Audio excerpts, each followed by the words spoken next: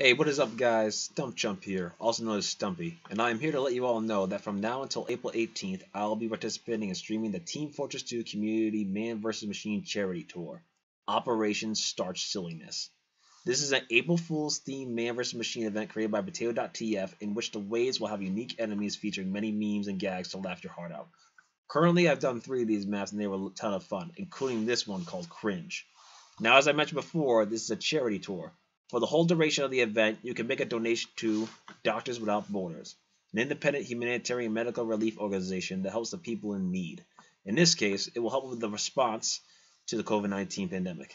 Now, you can do this in 2 ways. The first one is that if you play Team Fortress 2, you can go to the Potato.tf website and you can donate money and or TF2 items.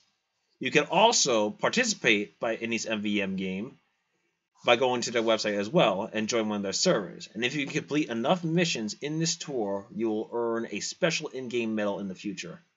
And if you donate enough money to Doctors Without Borders from the Potato.tf website, you will also earn a special in-game charity medal in the future as well.